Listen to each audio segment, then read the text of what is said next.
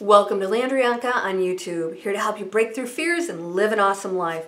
You know, it really is nice out. I'm wearing this sweater. It's a little chilly inside here, you know, but my allergies are killing me, so if I falter, excuse me for my coughing. I am reading from, we're in the Manifest Joy series, Creative Mind and Success by Ernest Holmes. Yay! Man's Right of Choice today, page 37. Man is created an individual.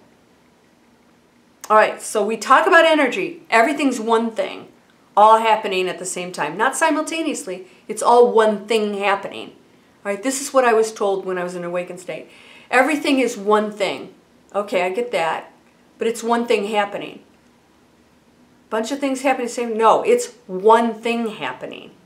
Isn't that bizarre? And I was also told that time is an illusion. There's no such thing as time. Now, this is way back before I ever read any of this stuff. I would never repeat it to anybody. Okay, I also have, and I'll get into this. I'm writing a book. It's going to be coming out soon, called The Bag Collector. I also got some messages, one that I have not shared, that has to do with the powers that oversee the universe and the galaxies. And it's much more complex than we imagined. And I was told something that just blew my mind, that took away everything that I thought or believed, that there was just one source. So there is the source, and there are layers and layers and layers of super energies that oversee things. It's just, it's unending. It's unending. So, we'll get into that later because these are things I would never talk to anybody about because, you know, woo, you get touched on people's belief systems, the limiting beliefs we've been told here in our church or whatever. If you went to another church and you grew up there, you'd be thinking that, right? But we think that what we learned is right. It's ridiculous. Drop them. Drop all the ideas and say, what if? What if what I believe and have been told is wrong? It's right, and there's all these other things that are right too. All right, man's right of choice. Now this is exactly what I'm talking about. Man, and then God. And then the authorities, the religion and that. We think there's a hierarchy and a separation. And that there are things above us and over us that control things outside of us. And herein lies the self-limiting beliefs. So here's what Ernest Holmes says. Man's right of choice. Man is created an individual, and as such, he has the power of choice. That's the individual piece, not separate, individual. All right? Just like every leaf on a tree is an individual leaf, but yet still part of the tree and part of all energy. Many people seem to think that man should not choose, that since he has asked the Spirit to lead him, he no longer should act or choose. In other words, I'm going to put it out there and it will do everything. Wrong. This is taught by many teachers but is not consistent with our individuality. Unless we had this privilege, this power of choice, we would not be individuals. We wouldn't have to do anything. Everything's going to be a certain way no matter what, right? But we know that's not true. We know we have choice because at every moment you can decide if you hurt somebody or if you help them, right? If you do something destructive or if you make this world a better place. You always have a choice. And that is individual because you and I might make different choices, right? This is taught by many teachers. It's not consistent with our individuality. Unless we had this privilege, this power of choice, we would not be individuals. What we do need to learn is that the Spirit can choose through us. All right, so it's not separate from us. I would like this, I'm going to ask you, you do it. It's going to think on its own and act on its own. No, it's a power moving through us that's part of us and we get to use it and choose. All right? But when this happens, it is an act on our part. Even though we say, I will not choose, we're still choosing because we're choosing not to choose. And you're always manifesting. As I told you, you're still manifesting. So don't think that if I don't do anything, oh, the universe is going to pick, great stuff. No, it won't. Nothing will happen.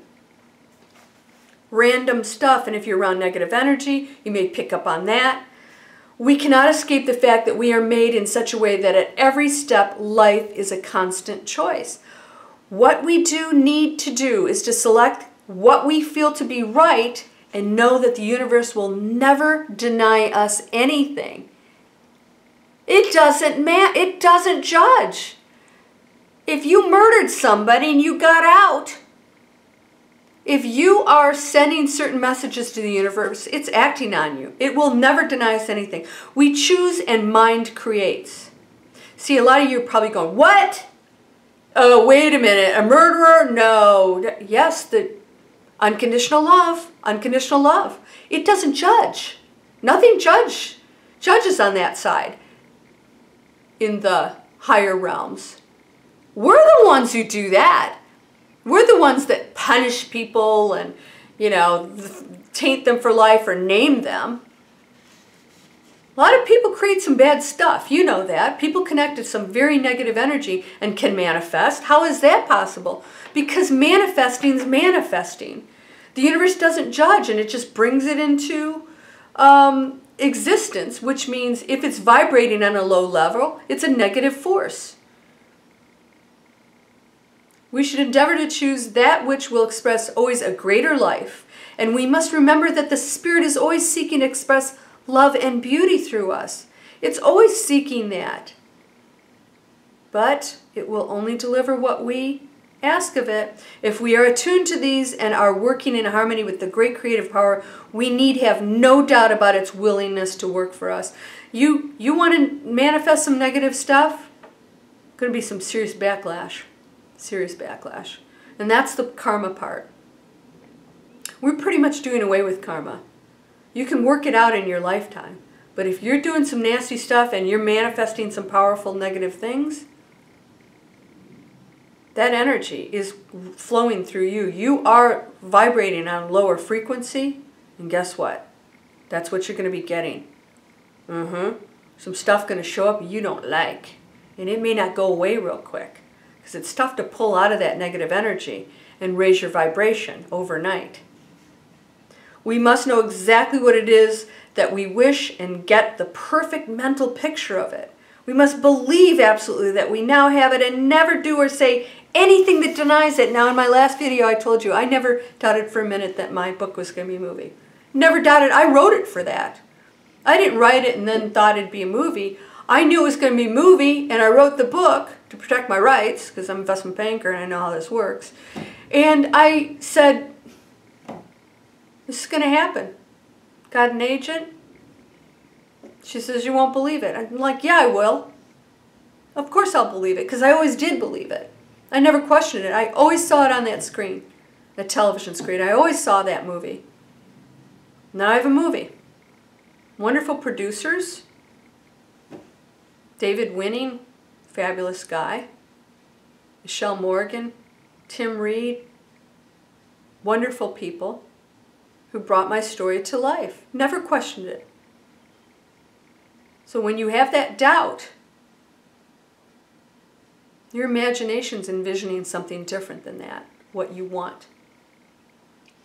All right, so man has choice always, always. And the universe is wanting to send you wonderful things. But it will give you what you want because it allows you to fail. It allows you to not believe. It allows you to suffer. It loves you that much because you're choosing to experience that. When you're done experiencing the suffering, you can change it anytime you want. You ready? Come on, let's do it.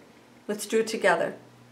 All right, part of the Manifest Joy series, sending you light, love, pure joy, manifesting beautiful, positive things that will change this world and bring its vibration up like we were meant to. That's why we came down here. I love you unconditionally. Namaste.